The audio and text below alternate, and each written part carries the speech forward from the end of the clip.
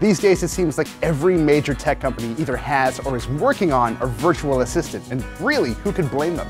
Researchers and sci-fi buffs have been dreaming up computers we could talk to for decades now, and we're starting to get to the point where these friendly, helpful voices are starting to feel unavoidable. Now the bigger question is, what makes these assistants different? And to find out, we live with each of them for a week. Now, to be clear, we're not looking for the best assistant, whatever that means. Still, as these disembodied voices are becoming almost unavoidable, it's important to understand what they're capable of and how they fit into people's lives. So, with all that said, let's dive in. Of all the virtual assistants we tested, Siri has been around the longest, and it's also one of the only ones on this list that can be male or female. It's due to get a big update with iOS 11 this fall, but the version you can use now is still no slouch. For one, it has excellent voice recognition. It interpreted just about everything we threw at it, and it does a great job of keeping people who aren't you from activating it. In certain situations, Siri will also remember the context of your conversation, so you don't have to go back and ask repetitive questions. Don't expect this all the time though. And when asking follow-up questions, you often have to press the microphone button instead of saying, "Hey Siri," as that sometimes restarts the entire conversation. Siri's keen listening skills also mean it's great for placing calls and speaking messages to be sent via text or iMessage. As you'd expect though, Siri defaults to using Apple's own apps whenever possible, so don't expect Google Maps to come to life when you ask Siri for directions. Speaking of which, navigation works great, but the screen sometimes needs to be unlocked in order for it to work. Not the most convenient thing when you're driving and scrambling to unlock the phone. Siri's smarts are pretty hit or miss, however. Sometimes it would be intelligent enough to answer queries like, "What's the weather?" or "How tall is Donald Trump?" Other times though, it would falter on easy questions like, "What sound does a cat make?" which just brings up Google search results. The nice thing is, Siri enjoys pretty wide developer support, so lots of big name apps play nice with it. Play Overcast. That said, some of our long-running favorites, like Overcast, didn't work at all. Nope. You'll have no trouble posting to Twitter or Facebook with Siri, though. Tweet something. What would you like your tweet to say? Hello world.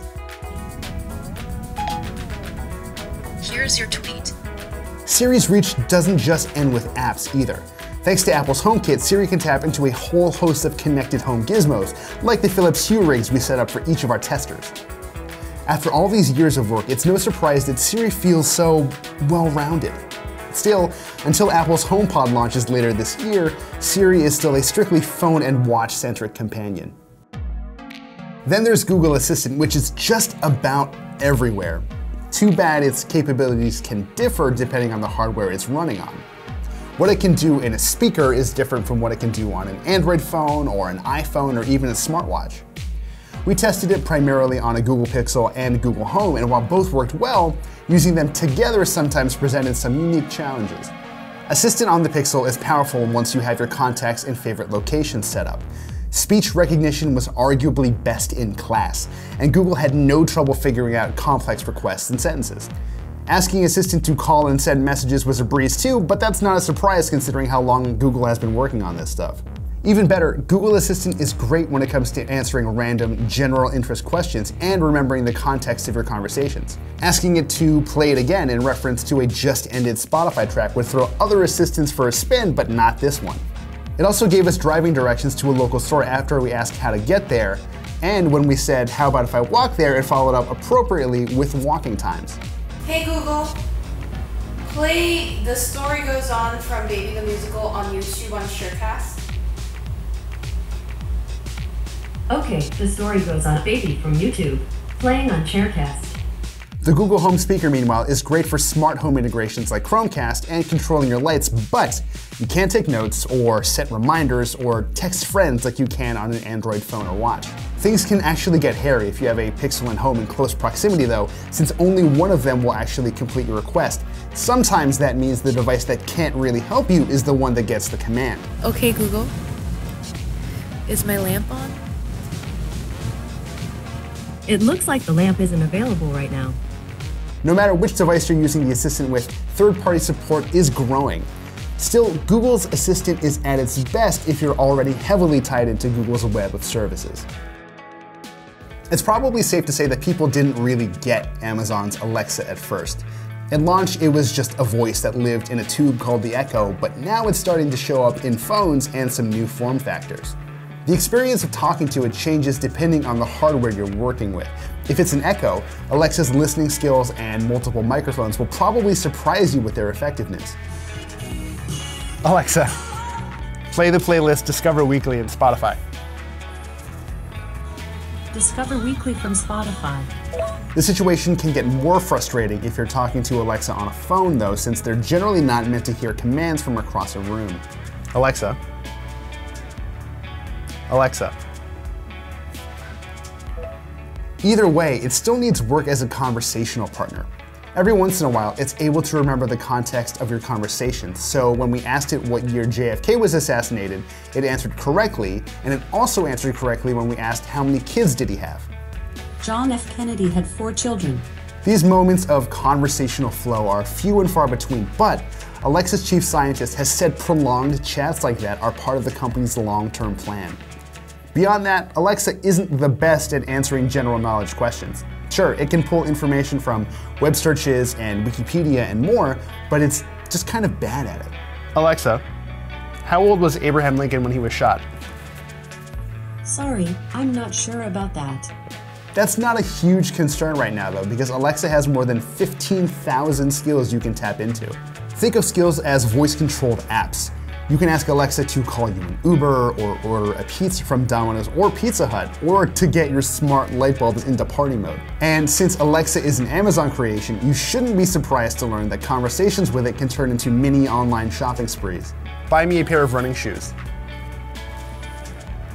The top search result for pair of running shoes is TFE630BLKZ_men 9.5D Tesla men's lightweight sports running Z series shoe E630Z. It's $26.98 total. Would you like to buy it? No.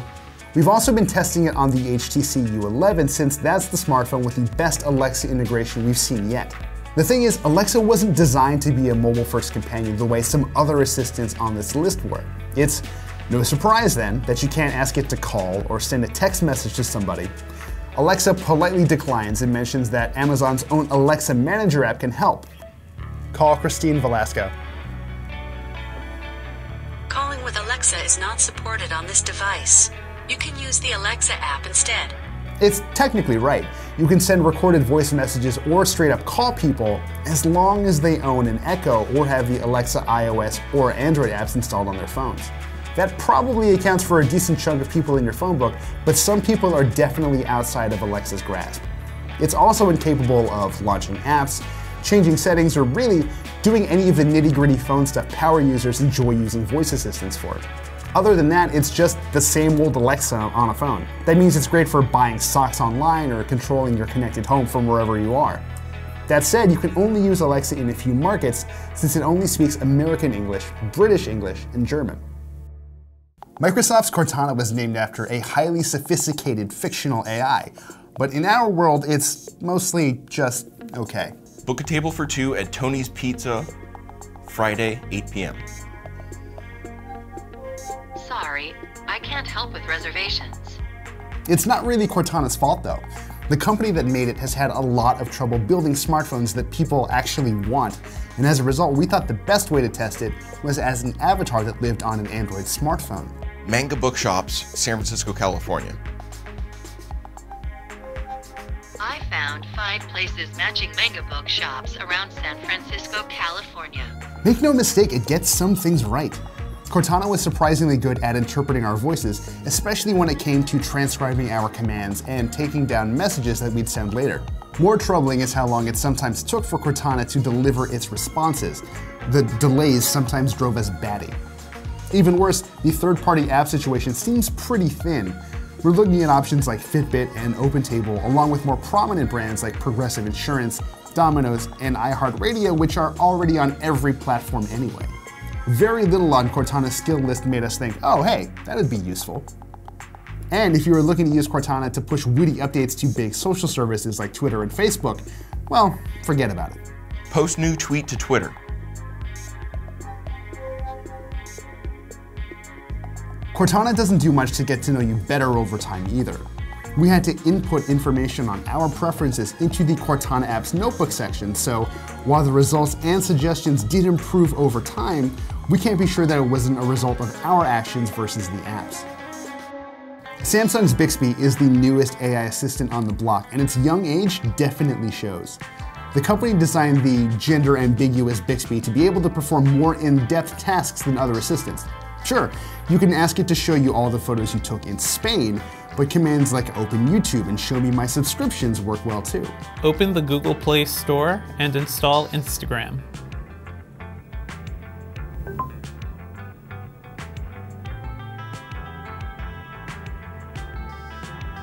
Alright, I'm downloading it. Nice.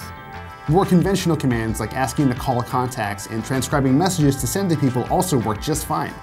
That is, when Bixby can figure out what you're saying. Take a selfie. What? It's pretty good with Korean, but part of the reason it wasn't initially included on the Galaxy S8 and S8 Plus was because it still needed to practice its English. Its ability to listen to you in crowded or noisy places needs improvement too, and that's with a physical Bixby button that you hold down while talking like a walkie-talkie. Samsung's approach to improving Bixby's accuracy over time just may be the most interesting thing about it. Long story short, Bixby is kind of like a character in an RPG. You can give it a thumbs up when it interprets you correctly, and it'll level up itself after gaining enough experience. It's a neat video game style thing, but Bixby really hasn't gotten any better at understanding us. Since Bixby is so new, there isn't much app support yet.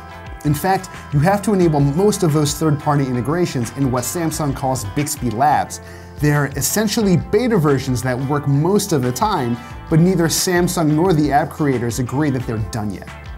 Unfortunately, that also means support for smart home gadgets, even those made by Samsung's SmartThings division, is half-baked at best. To Samsung's credit though, Bixby is one of the only AI assistants with visual recognition available right now, but even that's hit or miss. Ultimately, we want assistants we can actually trust, and Bixby isn't that just yet.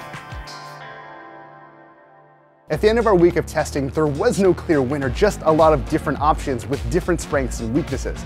That's really not a surprise. Every one of these companies jumping into the space have very distinct visions for what they want their assistants to be. That's why Google's Assistant is a knowledge graph powered know-it-all, and Amazon's Alexa is a shopkeeper dressed up as a concierge. While there are plenty of options, we're not sure that's going to stay the same forever. Embracing a virtual assistant requires trusting it on some level, not just with your phone, but with your money, with your finances, with the contents of your home. That kind of trust is hard to come by, and these companies get it. That's why no one's going to blame you for taking the time to really understand what these things can do for you. Choosing one of these personalities to enter your life is no small task, so be sure to keep in mind what each of them bring to the table and what they ask of you in return.